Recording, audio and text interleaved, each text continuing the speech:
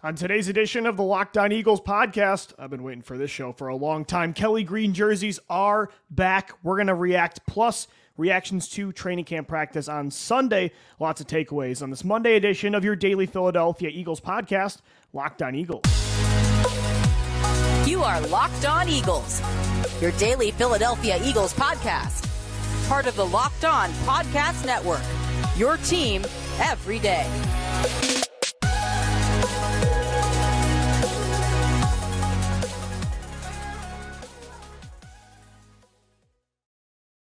Thank you so much for making Locked On Eagles your first listen each and every day. Shout out to our everydayers for making us your first listen Monday through Friday. We're always part of the Locked On Podcast Network, your team every day. Louie DiBiase riding solo, and man, have I been waiting, as I mentioned, to do this show since I started hosting Locked On Eagles after Michael Kiss and Ben Solak in the 2018 offseason. Every single year, Jeffrey Louie would bring up during the owners' meetings how badly he would like the NFL to change its rules, its policy on their helmets. Because for years and years, the NFL allowed one helmet per player. And it was justified in a way by saying it has to do with concussions, like player safety. The more helmets you have, like maybe the less safe it is, which doesn't make any sense to me. And I said this on the show so many times because why not just fit a player for 2 helmets or 3 or 4 at the time you're fitting them for their normal helmet, their main helmet for the regular season during the summer? And that never made sense to me because a player would get traded at the trade deadline, like a Golden Tate in 2018. He doesn't have to wear his Lions helmet. The Eagles fit him for a new helmet, week 10? So it never made sense why this 2-helmet rule was not in place yet. And Jeffrey Lurie every year would say, I want to bring Kelly Green jerseys back, but we got to fix this policy. Last year, the rule finally was changed. Lurie brought in a black helmet to go with the black alternate because he was cooking something up for an entire year trying to, and last year I was a little upset that Kelly Green jerseys weren't back, but it was worth the wait to make sure that they got this right because the Eagles leaked, it was supposed to release officially today, and the pro shop at the link started selling merchandise. What was so cool was that fans were lining up, thousands of fans, it looked like, or at least hundreds to maybe 1,000, were lined up tailgating. This is why I love the Eagles fan base. They were lined up tailgating outside of Lincoln Financial Field for the pro shop just to get Kelly Green jerseys. And if I was there down in Philly, I would have absolutely did the exact same thing. But anyway, as I digress, Saturday, the Kelly Green jerseys did leak. So the Eagles said, screw it, we're going to post everything we have on social media and get this thing out here. And they absolutely, I'm going to share my screen with our video listeners, viewers, I should say, to take a look at these jerseys. They are everything that I hoped that they were going to be. All right, let's pull this up. Look at this picture of Jalen Hurts in the 1990s style Kelly Green jersey with the eagle on the side. I mean, the way even just the promoting team did this with the 90s look in the background, Brandon Graham, the socks, the pants, the jersey, everything about it, the color is perfect. And that's, keep it simple. Those were some of the best jerseys in NFL history. And they're back. And I think of all the teams in the NFL right now, the Eagles might have the best alternate in football. And I'm so glad it's back. I've only gotten to see those jerseys personally one time ever in 2010 when they wore the 1960s look against the Green Bay Packers week 1, which of course was Michael Vick's big I'm back game. But, I've always seen highlights of Kelly Green, but I've missed out on that era. I'm only 26 years old, so to get this now twice in 2023 is so exciting. I wish there were more games that they were wearing them, but they're going to be wearing them against the Miami Dolphins in October, and then the weekend of Thanksgiving, they're wearing them against the Buffalo Bills. I would have liked to see them wear them against like an NFC East rival. It would have been awesome to wear Kelly Green at home at the link against the Dallas Cowboys or the New York Giants. But to me personally, I think you could, I kind of like that they went with like the out-of-conference games, like another reason to get excited. I'm from Buffalo. I'm going to be at that game with my entire family, Eagles, Bills. So the fact that they're wearing Kelly Green, for me, that was one of the games, biasly, of course, that I wanted them to wear them, and they're going to. And then against Miami, oh my gosh, could you imagine if the Dolphins wear their vintage white jerseys with the Eagles wearing Kelly Green? And then the Bills, if they wear the standing Buffalo or they're all whites with the Eagles wearing the all green, Kelly Green look, It's going to be so much fun. Jalen Hurts looks great. Josh Sweat, Brandon Graham, Devontae Smith, everybody that did those promotions. I'm nerding out. I'm a big sports uniform guy, not just in football, but basketball and hockey. And this was definitely a really cool day that we've been waiting for a long time. Again, they haven't worn these jerseys in 13 years. And that was a different look. Again, that was more of the 1960s Chuck Bednarik look. There was no logo on the shoulder. This one, straight up 1990s. This is, let's grab Randall Cunningham's uniform and let's bring him back and put him on Jalen Hurts. The white eagle on the shoulders. They've got that Nike awesome athletic look with the holes in the chest. Just the perfect shade of Kelly green. It wasn't too dark. I feel like sometimes in the 90s that Kelly green was a little bit darker the more the years went on. I think this has more of that traditional 60s type of shade. It's a lot brighter, which I think is perfect. In the pants with the green and white stripe. Oh my gosh. Totally nerding out. Kelly green jerseys are back. It's an exciting time to be a Philadelphia Eagles fan. And what a team to rock these jerseys, by the way. I mean, the swag on this offense with the jerseys, the visors that all of these players wear, the arm sleeves, they're going to look good. I'm a big proponent of look good, play good. I think if you have really bad jerseys, if you have bad equipment, to me, that can make you, like Sam Bradford in 2015, I looked at him and the helmet was way too big for him, the super long sleeves, and I'm like, I'm sorry, this is not a quarterback. This is not my franchise quarterback. I think you got to look a certain way when it comes to the uniform for me to take you seriously. You throw these Kelly green jerseys on this talented football team, whew, absolutely love it. Absolutely love it. Let's get back to some real football talk, though, coming up next. Training camp on Sunday had a lot of takeaways.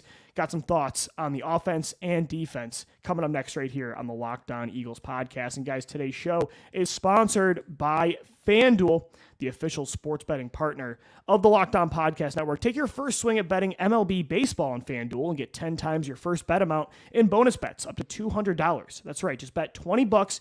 You're going to land $200 in bonus bets, win or lose. That's $200 you can spend betting everything from the money line to the over-under to who you think is going to go first with that home run of the game. All on an app that's safe, secure, and super easy to use. Plus, when you win, you get paid instantly. There's no better place to bet on MLB than the FanDuel app, America's #1 sportsbook. So sign up today. Visit FanDuel.com/lockedon to get up to $200 back in bonus bets. Not just the MLB, by the way. Bet on some futures for the NFL. Take Jalen Hurts to win MVP or Jalen Carter to win Rookie of the Year. That's FanDuel.com/lockedon to get up to $200 back in bonus bets. FanDuel, the official partner of Major League Baseball.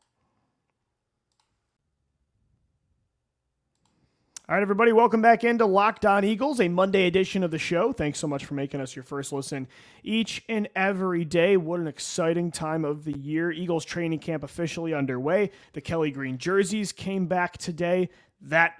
Oh my gosh, I'm nerding out on them. I cannot wait. Again, they play in 2 games with Kelly green this year, the Miami Dolphins in October and then the Buffalo Bills in November. Some training camp updates, though. Practice did happen on Sunday, and it has kind of been the same theme of the last few practices open to the media. A lot of the same guys are shining. It's a lot of the new additions. Probably, I would say a lot of the veterans are doing really well. You know, it's kind of status quo for a lot of them. But I think the focus is more on the new additions, the replacements that Howie Roseman brought in through free agency, the draft, a lot of the rookie class from last year that are stepping up into bigger roles this year, like Jordan Davis, Nakobe Dean, and Cam Jurgens. So a lot of the same guys are being showcased, but I think they're also just having great camps. So I'm going to talk about a few players, again, that stole the show on Sunday. One of them, and it's super exciting because this was not a guy I think many had planned to be part of this offense. Even draft night, he was not on my radar until the Detroit Lions traded up to get Jahmyr Gibbs, or traded down from 6 to, 12, and then they took Jahmyr Gibbs. I'm like, oh, they just signed David Montgomery as well in free agency. Is DeAndre Swift available? But I remember when the Eagles signed Rashad Penny in free agency, I'm like, this is probably their backfield. It's Rashad Penny, it's Kenneth Gainwell and Boston Scott, and it's Trey Sermon. And then suddenly DeAndre Swift's available. You barely trade anything for him. And I still was like, okay, another great, young, efficient player that's going to be part of this. I was just more thinking of the collective, right? Of all the entire backfield. I'm like, they can definitely replace Miles Sanders. For the money, I think the production is there, the efficiency. But I didn't really think about how much of an impact just one of these guys could make, specifically in DeAndre Swift because of his receiving ability. And Gino and I have talked about that on the show a lot over the last few months about the dynamic that new dynamic that Swift brings to the backfield that the Eagles really have not had since 2019 Miles Sanders. And before that, you didn't consistently have a really good natural receiving back like this since Darren Sproles and LaShawn McCoy. Kenneth Gainwell has good receiving ability, but not like this. He doesn't have the explosiveness, the smoothness in the open field, the footwork of DeAndre Swift. The natural hands catcher that Swift is. I mean, he caught a 35-yard pass, it sounded like, on Sunday from Jalen Hurts. Just continuing to make plays, not just in the check down game. That's what Kenneth Gainwell did a lot. And I think Gainwell can do more at Memphis. He lined up in the slot a lot. The Eagles did that a lot in the preseason over the last few years. So Gainwell, I'm not saying is a limited receiver, but DeAndre Swift is just on another level, I think. And on Sunday, yet again, it looks like he's just such a natural, clearly the best pass-catching running back the Eagles have. And that is a dynamic that they have not had in years. Especially the downfield receiving part is what I'm focused on. If you can get him lined up against linebackers in the open field, I mean, just down the field, along the sidelines, that's a huge part of this offense that can keep Jalen Hurts healthy too. If you can add an extra emphasis on throwing to running backs, which they have this offseason, it hasn't just been to Swift, but a lot of reporters are pointing out, hey, they're throwing the ball a lot to Kenneth Gainwell, Boston Scott, heck, even Rashad Penny, who's not the most natural receiving back of the four. He's probably the worst. I would say he's better than Trey Sermon in that way, but not Scott, Gainwell, and Swift. But even Penny has been catching passes this year. So to hear that DeAndre is being used in so many different ways, how natural of a receiver he is. Last week he had a 40-yard reception where he's falling down, he trips, and then on the turf he still brings it in. That's really exciting because they haven't had that dynamic. And you saw in 2019 when you had that in Miles Sanders and Boston Scott consistently, what that can do for an offense. I don't suddenly want Jalen Hurts checking down and not wanting to run as much, but I do feel like they need to pick and choose their spots better in those ways to make sure your quarterback stays healthy. And how do you do that? Add another weapon that you want to give the football to, especially after you go through all your reads. To have that kind of option as like your fourth or fifth guy, that's really exciting. And DeAndre Swift, I mean, I think he's going to have a much bigger role this year than, I'm not saying that I thought, because I knew he was going to be probably the featured back in this committee approach. But at the same time, you're like, the backfield is, it's part of this collective that is the Eagles running attack. It's like a mind hive of the elite offensive line, Jalen Hurts. It's a byproduct of all of that. But no, DeAndre Swift is not just going to be a guy that you win with. I think because of this receiving ability and just overall athleticism, if he stays healthy, this can be a guy that you win because of. He can be somebody that elevates this rushing attack and overall backfield attack to a new level. You know what I mean? Because I feel like the talking points for me and Gino and a lot of people have been, hey, they're going to be just fine without Miles Sanders. They basically are going to do just as well. And they spent the focus has been on how much less they spent to get replacements that can be just as good as Sanders. But Swift can be better, and he can be a different dynamic than what the Eagles have been used to over the years. I mean, this can really be, and less like Darren Sproles, because DeAndre Swift is a really good running back that you can give the football to 15 plus times a game. Obviously, that wasn't Darren Sproles. This could be a lot more like 2019 rookie Miles Sanders or what you had in LaShawn McCoy back in the day from 2009 up until 2014. So DeAndre Swift is shining. Quez Watkins sounded like he had a great day again. 4 really impressive catches. One in a honey hole along the left sidelines down the field. Jalen Hurts put it on the money. Quez Watkins shining a lot. This is very similar to the hype. I remember in 2021, he was good all summer, and they said, keep an eye out for Quez Watkins. We know the focus is on Jalen Reagor. Then Quez blew up in the preseason. Remember that big touchdown, the first play against the Pittsburgh Steelers? Went on to have a really good year. Quez is motivated to have a bounce-back season after a down 2022. I think you look at this passing attack. When you add an improved Quez Watkins, you add in DeAndre Swift to this backfield, a new element you haven't had as a receiving back. Olamide Zaccheaus over Zach Pascal. I really think this passing attack, and it was hard. It's hard to top what they did last year. I think it's going to be just as good. I think it's going to be better this year. I think they're going to throw the football more. And the reporters were saying yesterday just how natural and easy things are coming to Jalen Hurts right now. And that's kind of getting lost in the weeds because we all assume now he's the guy. He's elite. Like, you don't have to question Jalen anymore. There's no talking points. Like, yeah, this is who he is. He's a top 5 quarterback.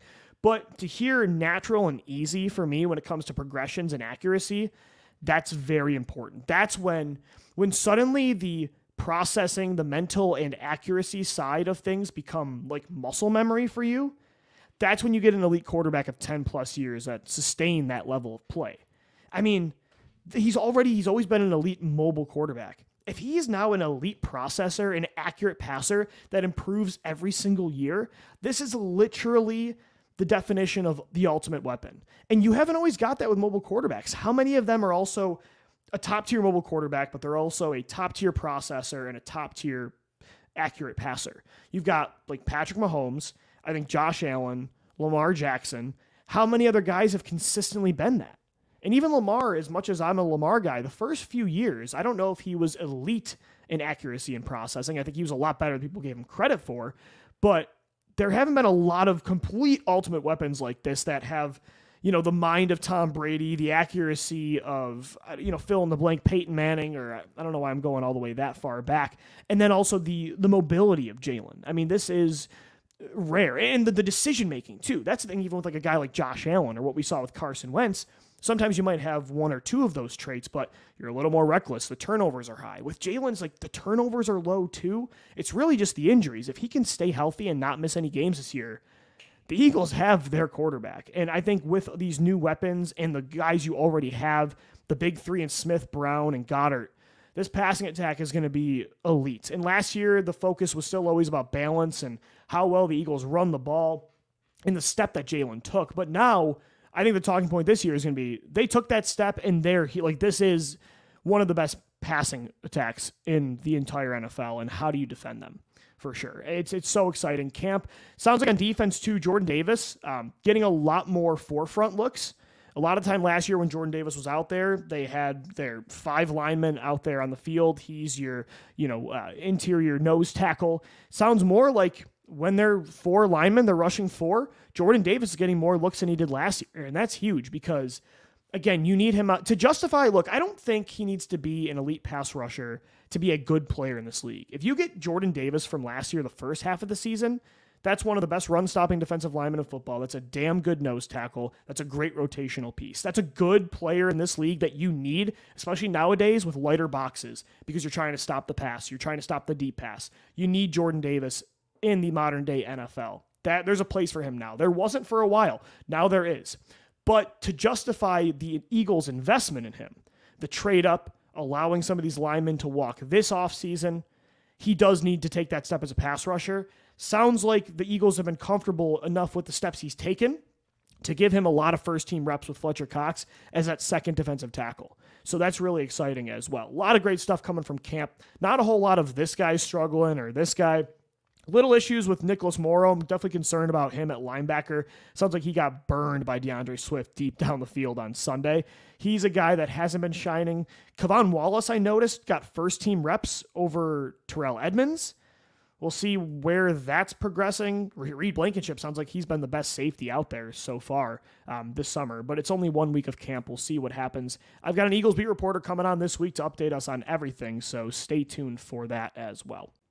All right, everybody, let's wrap up this Monday edition of Locked On Eagles with a little more Kelly Green talk. I'm sorry, I'm just so juiced up. This is a podcast I've been waiting to do for a long time. I'm just so excited to get these retro jerseys in.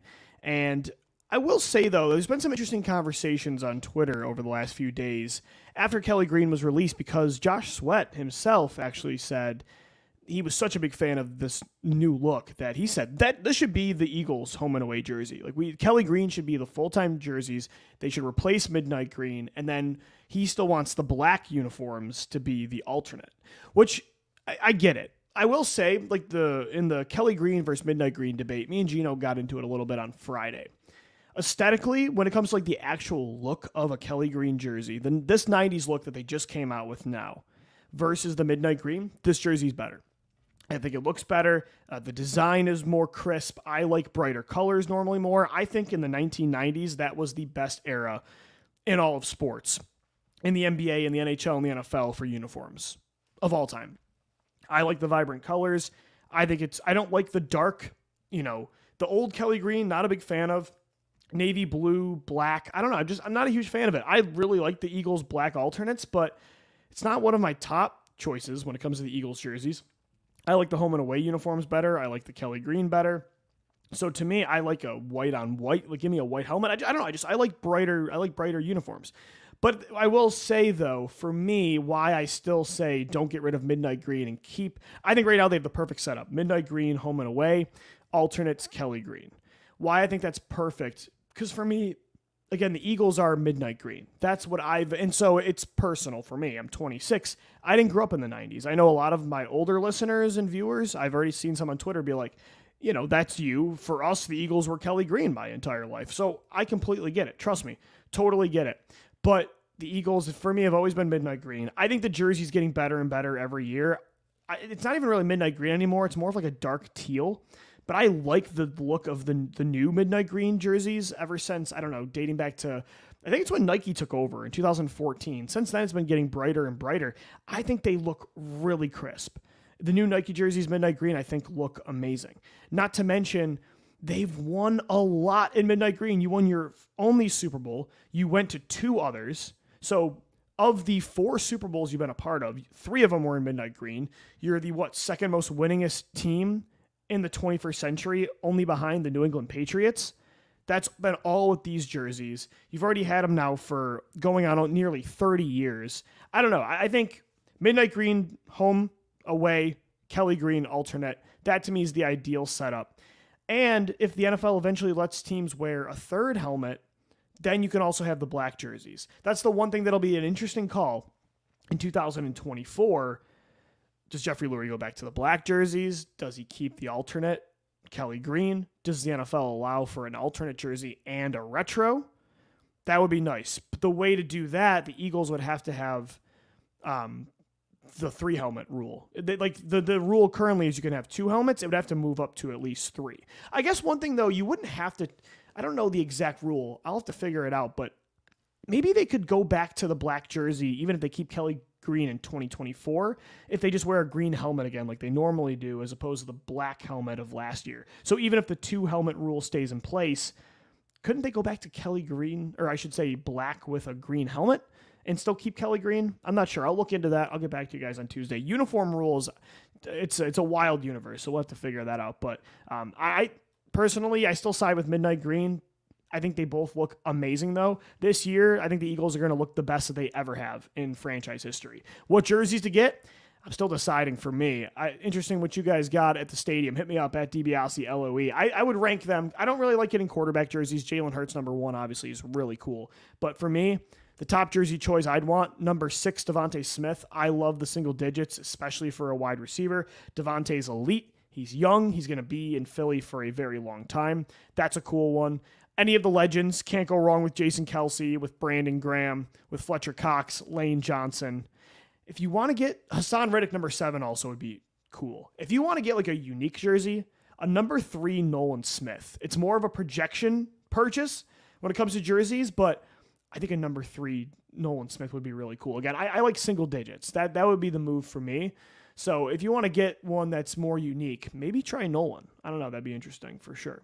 All right, guys, that's going to do it for this Monday edition of the Locked On Eagles podcast. Thanks so much for tuning in and making us your first listen each and every day. We'll be back tomorrow as well, and Monday through Friday, we're your daily Philadelphia Eagles podcast right here on the Locked On Podcast Network, your team every day. As always, thank you for downloading. Thank you for watching and listening, and let's go Birds.